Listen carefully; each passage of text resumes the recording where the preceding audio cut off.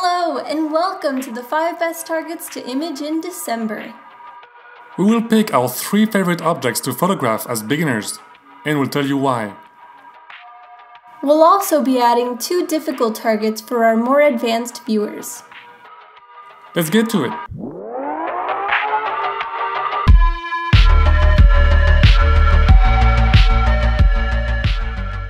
Ho ho ho! Welcome to December.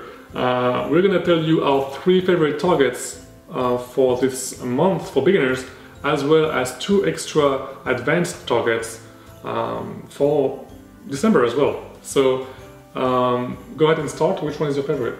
So for our beginner target, the first one would be the Crab Nebula, which is M1.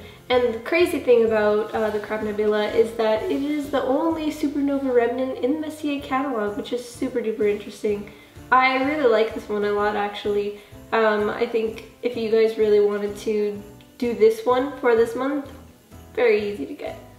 What blows my mind about this target is that there is a time-lapse, a 10-year-long time-lapse about this nebula online, and you can see the core expanding and the gas is moving over a period of 10 years, and it's insane to me. It's like a space time-lapse. It's crazy. That's how fast it's expanding. That's crazy. 10 years might seem like a long time to us, but in space years... No, it's nothing. Crazy. And then my favorite would be, I love it so much, Barnard's loop, which is a wide field image you can get of a bunch of nebulae in there. So within Barnard's loop there is so many great objects, such as M42, so the Ryan Nebula, M78, there is the Horsehead Nebula, IC434, the Flame Nebula, and the actual loop of Barnard. So it's full of incredible targets, and I love doing it. Using our DSLR camera and a 50mm lens, it's perfect. I like it a lot. It looks like a smiley face, or like the Cheshire Cat if you're really into Alice in Wonderland. Or a clown, scary clown. And then the third one for beginners would be...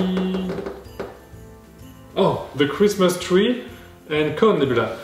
So the Christmas tree is actually a cluster of stars have a shape of a Christmas tree, and the Cone Nebula is on top. It's a nebula that looks like a star. cone, yeah, like a cone, like a like a tree topper. Yeah, pretty much.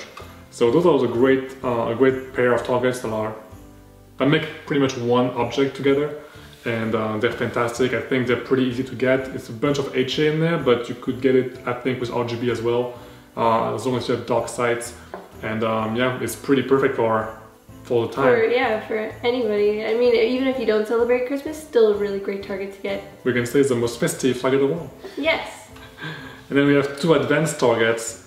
The first one is a spooky one, so she will talk about that with you. The Witchhead Nebula, which is very, very large and spoopy as heck. It's large, it's faint, and it's difficult to get. And you would definitely need a dark sky for that. How dark would you say? Bortle 1 if you can. Bortle 2, Bortle 3.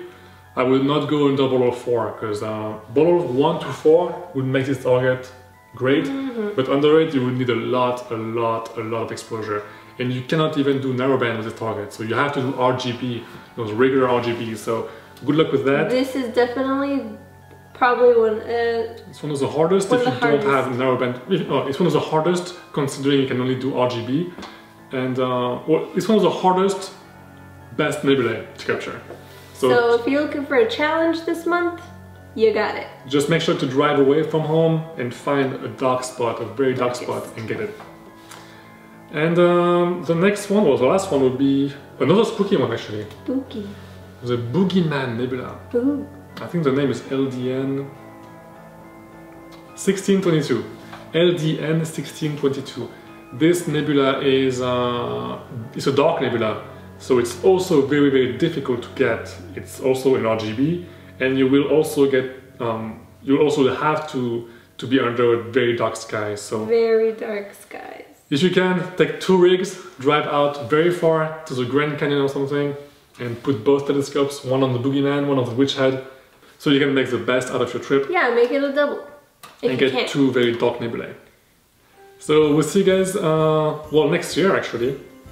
So, well, I mean, Happy New Year! For this series, we'll see you guys next year, but... Or whatever, you know, do whatever you want. We want to wish you guys happy holidays from Galactic Hunter, first of all.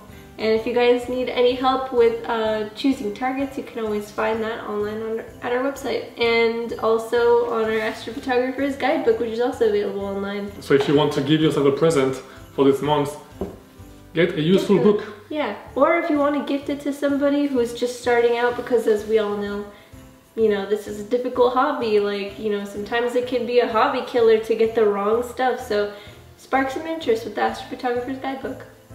So we'll see you guys next time, and Happy holidays! Happy holidays! Happy holidays! Oh, the merry bells keep ringing. Happy holidays to you! Ho ho ho!